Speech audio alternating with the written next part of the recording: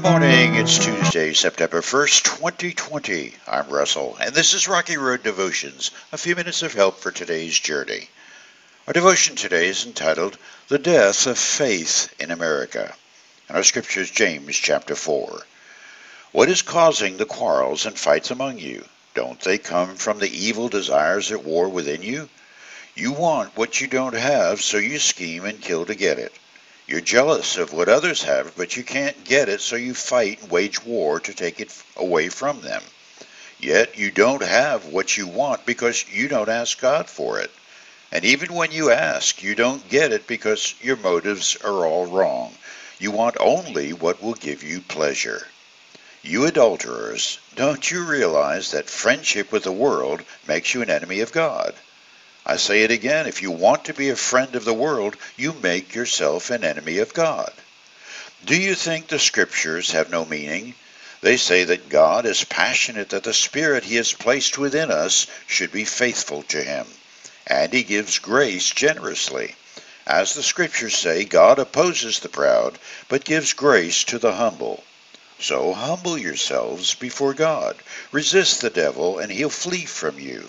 Come close to God, and God will come close to you.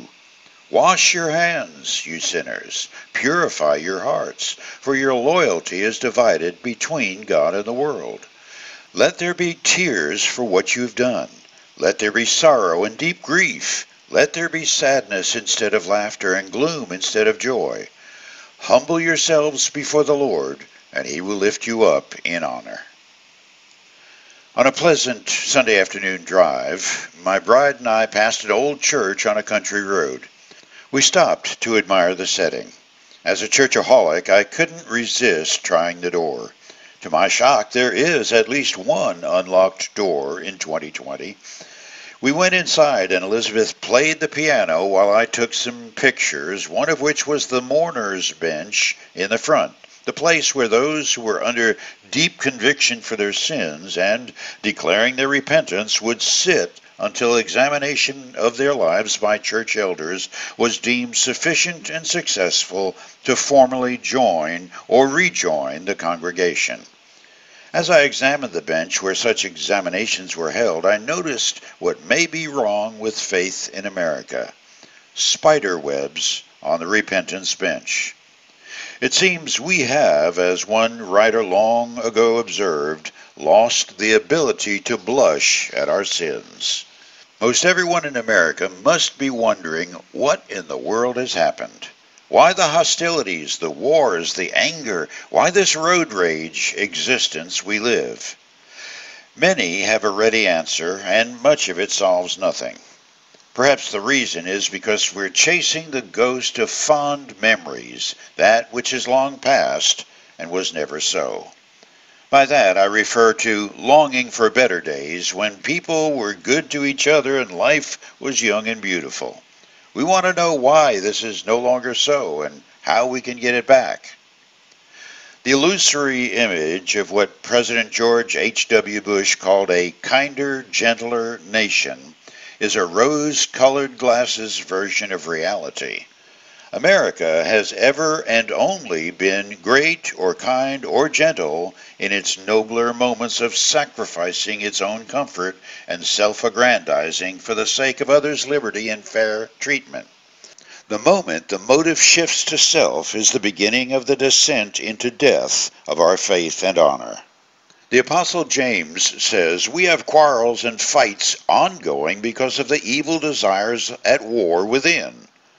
The antidote for such attitudes and lifestyles, says the half-brother of Jesus, is to run to the mourner's bench, humble ourselves before God, let the tears flow over our sins, and trust Him for forgiveness, and then do live the way Scripture teaches. The kinder, gentler moments and memories we have of so-called better days are no more than the aftermath of the several great awakenings in America. These were times of flaming pulpits and revival, that of the kind of holiness which can only be God-inspired. During, and for a short period after such times, goodwill and better behavior were the norm. But Like combing your hair will last only so long as you keep it out of the wind, reforms without discipleship will soon fade like a morning mist. As the proverb writer has it, like a dog returns to its vomit, so sinners return to what we want. And a human being in revolt to the Spirit of God repeats the process without fail. Short version, unless people walk in the Spirit, they'll live in the flesh. And if there are, as people are wont to say, dead churches in our land, it's only because faith and the will to live as people of faith died first. For you today, shall we let the dead rest? Or shall we begin to pray that the pot be stirred? It's time to dust off the spider webs on the mourners' benches. You chew on that as you hit the rocky road. Have a blessed day.